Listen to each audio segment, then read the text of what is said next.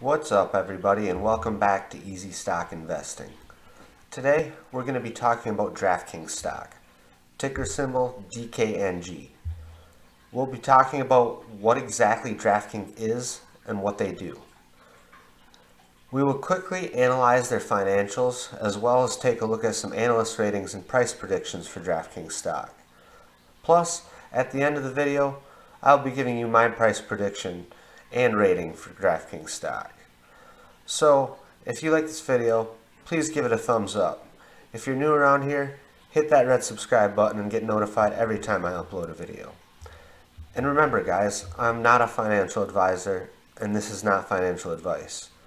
If you're going to invest in any stock that we talk about on this channel, you must first do your own research and do your own due diligence. But without further ado guys, let's get right into today's video.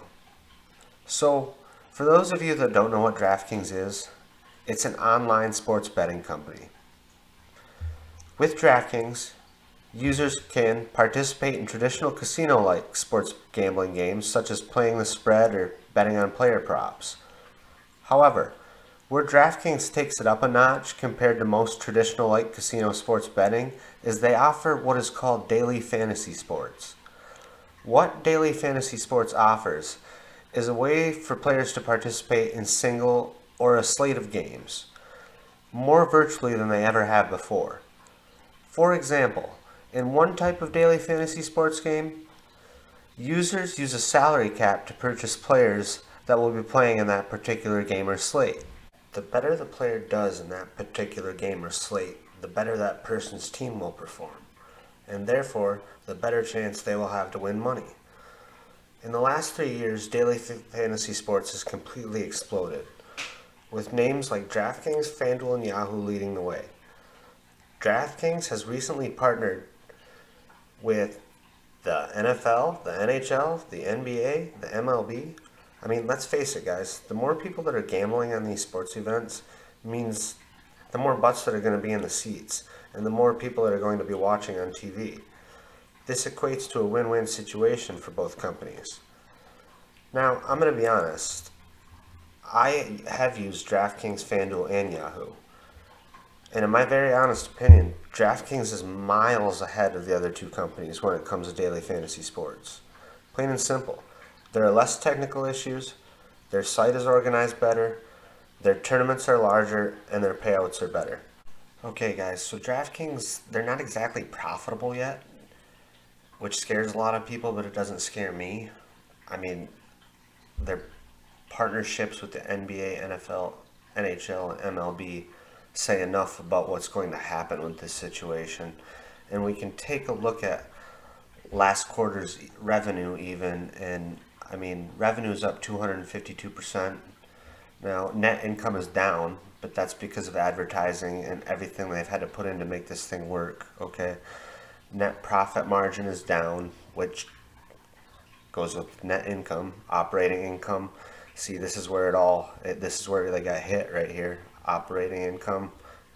But look at this net change in cash. I mean, come on guys, you can see what's happening here. The cash on hand is up huge. I mean, there's backing here.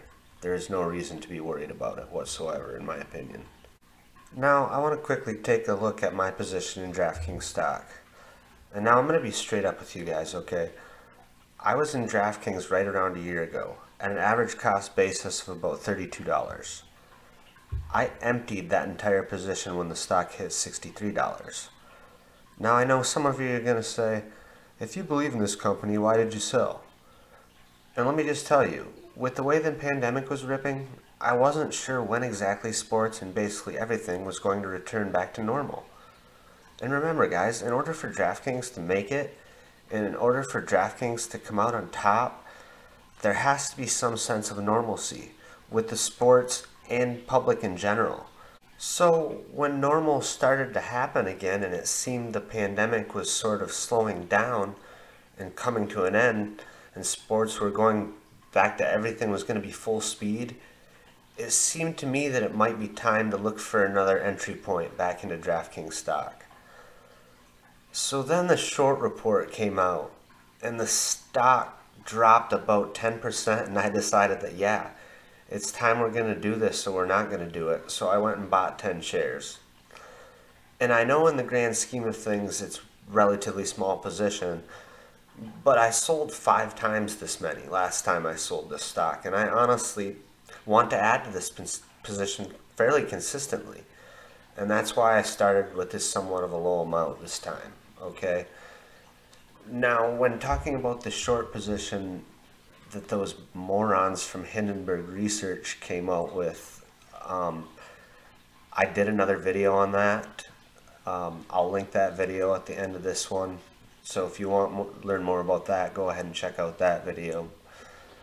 But yeah, Cathie Wood went ahead and bought $42 million in Draftkings on the dip after the short seller report. So I'm sure ARK Invest has done their research on this one, guys, so I'm not worried about that at all.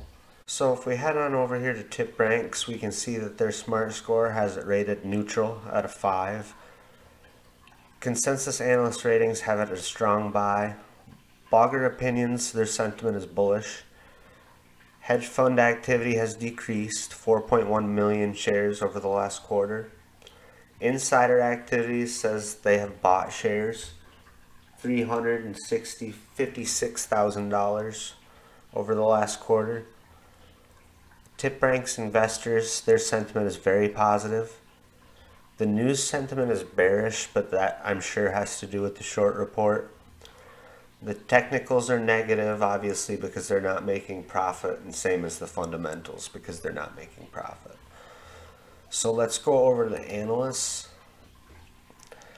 Out of 20 analyst ratings, there's 16 buy ratings and 4 hold ratings, and an average price target of $69.38, which implies 44.36% upside from current prices, and that is a year from now price target. So yeah, guys, I am going to be buying Draftkings stock on just about every major dip. It is a 3 to 5 year hold for me, okay? I honestly think that a year from now, this stock should be sitting around all-time highs of $70 to $75. And because of its dominance in daily fantasy sports, I can see this company being a $150 company in 3 to 5 years. I know there's a lot of competition in the sports betting space. I definitely do realize that.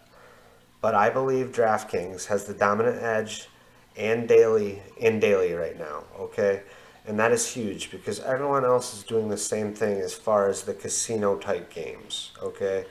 But I believe, like I said, that dominant edge in daily and the partnerships that is formed with the major sporting industries they're going to make Draftkings the leader not only in daily fantasy sports, but the entire sports betting industry as a whole, in my opinion.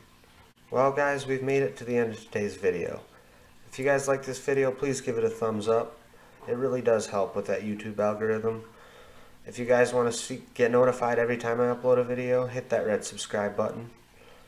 Let me know in the comments below what you guys think about Draftkings stock. Have you bought it? Have you sold it? Where do you think Draftkings is going to be in a year? Have you used the Draftkings product? Are you a sports gambler? Let me know. I always like to hear from you guys.